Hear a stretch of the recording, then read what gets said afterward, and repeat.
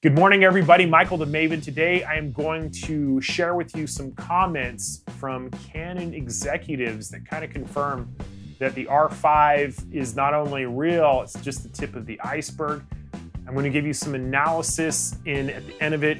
There's actually pretty good indication that Canon has been working on 8K video. We're not talking about a time-lapse feature, actual video for some time. And in that interview, the executive says, oh yeah, it's coming to the EOS R. It's almost a confirmation that 8K is coming. I'm not saying it's going to be in the R5, but it is definitely coming. And there's also some good numbers that support this. Have to give a shout out to Canon Rumors, theimagingresource.com, and Andrew Reid over at EOSHD, because I'm going to include some of his notes, which I thought were very fascinating. There have been a number of announcements from Canon as well as their executives. There was a recent one where a Europe product manager basically said, we're not going to develop EF lenses. That comment is probably more opinion because we've seen more patent releases for the EF mount. And in the 2019 interview that I'm about to share with you, the head of Canon product development says they're absolutely continuing to be dedicated to DSLRs in the EF mount according to customer needs. Now, when a company, any camera company, comes out with 10 lenses in the first 18 months of a camera mount, that's nothing short of spectacular. But when we look at all the patent for lenses that we have coming up, there's like another 20 or so. So 20 to 30 lenses in 2 years for a camera company is absolutely unheard of. It's never been done before. When I take that and I look at what's happened so far with the camera bodies, it's sort of the same problem that I saw with the Fuji 200 f2. That is a lens that doesn't really have a high-end pro body for it. And because of that, I suspected there's a high-end Fuji camera coming. And this is the same thing with Canon's new RF mount. I wasn't huge on the R when it came out. I thought it was a little bit overpriced. I didn't like the ergonomics. I didn't see any compelling features. I saw the EOS R as Canon dipping their toe in the water of the mirrorless, trying to get a feel for what the market wanted. I thought the RP was really reasonably priced, great portrait camera for eye detection. But between those two cameras, I didn't really see them as the par as what we were seeing in the DSLR world. Similar sensors. That 30 megapixel sensor came from the 5D Mark IV. The sensor in the RP came, it looked like, from the 6D Mark II. And we weren't really seeing the new sensor tech. So what's going on, right? Let me read to you this quote from Canon's 2019 financial statements, because they drop a ton of hints in breadcrumbs as to what's coming. Although we have launched 2 full-frame mirrorless cameras as well as 10 dedicated lenses, our lineup is still insufficient. In order to recover from our late entry into the mirrorless camera market, we have plans to launch a model that incorporates a newly developed image sensor and image processing engine that offer even more advanced features. We will work to raise our presence in the mirrorless camera category, leveraging large trade exhibitions around the world. Even amid increasing competition, we will expand sales of higher-end models driven by new products and aim for top market share even in the mirrorless camera market. He says it twice. They're talking about the mirrorless market. They continue to talk about this. They say at the same time, we will expand our lineup of dedicated lenses, launching several innovative ones that take advantage of the new mount that allows greater flexibility when designing lenses. We will accelerate sales by responding to customer need to capture various images, expanding options by combining camera bodies and lenses. That's a very curious statement in the end. Let me give you a little bit of analysis in terms of what I am interpreting this to mean.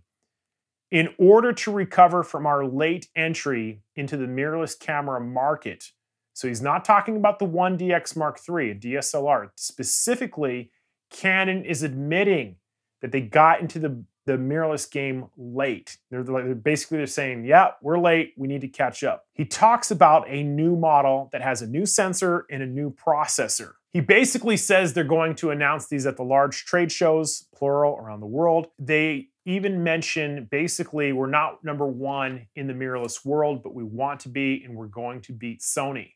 With all of these things in mind, It basically says Canon has something huge coming where the EOS R and the RP are not even close to what they have planned. And all indications point that the R5 is probably going to be the first high-end professional camera.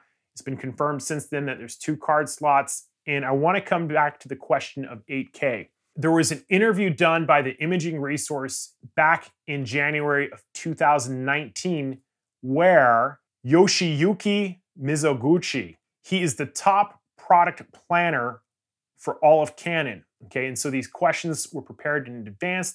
This isn't one of these things where it was lost in translation. But there were several interesting things asked in that interview, one of which was, will we ever see a mirrorless camera replace the flagship, something like a flagship 1DX Mark II?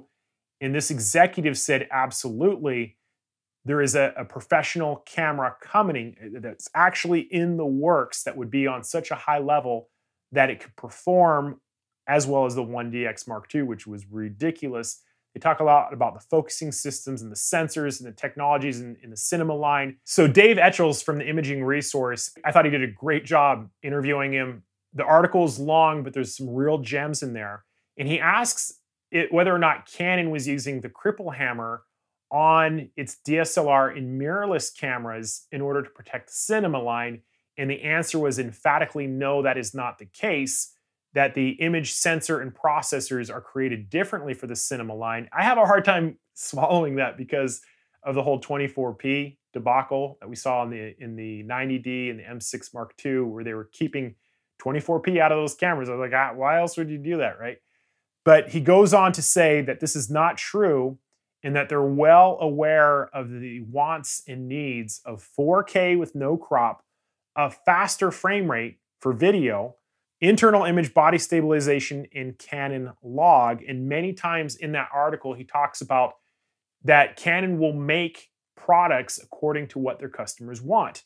So when the question came up about video in the mirrorless system, he basically said video will play a huge role in the EOS R. An 8K video capable camera is already in our EOS R roadmap. This was about 13 months ago. And typically a camera cycle in terms of the development it's like 18 to 24 months. I thought Dave Etchells did a really good job because he kept on coming back and trying to get more information about these high-end professional mirrorless R cameras that are coming. He's like, it's going to be in 2025. And the executives basically said, no, it's not that far away. Andrew Reid is the guy behind EOSHD, great resource. He shoots straight. Sometimes he'll say things that you don't want to hear, but he's very good about video specs and calling out manufacturers when they do a good job or not so much. He did a really awesome analysis talking about the 1DX Mark III's 5.5K at 60 frames per second.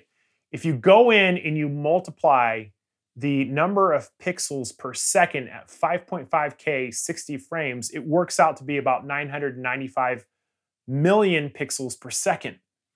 Well, if you go in and you do the math on 4K 120, that pixel readout per second is also 995 million pixels per second. And finally, when you go into 8K, and you do the math on 8K 30 frames per second, it also works out to be 995 million pixels per second. So 995 million pixels per second in 3 different instances of video, one of which already exists in a Canon camera. And then we take that and combine it with what the head product manager for Canon has said, pretty much can guarantee that 8K video is coming to an EOS R camera. He's basically saying we're going to have professional cameras that will match at least the 1DX Mark II. Sounds like we're going to get an R5. We're going to get a 6D cousin. Makes me wonder about the 7D and other mirrorless cameras, but a company doesn't put that much work into lenses like Canon has without having some huge cameras coming. It's going to be a great year for Canon, I'm telling you. Can't wait for the R5 announcement. I would love to hear your thoughts and comments in the section below. If you guys like discussion on these Canon topics, definitely hit that subscription bell. Thank you guys for watching, and I will see you next time.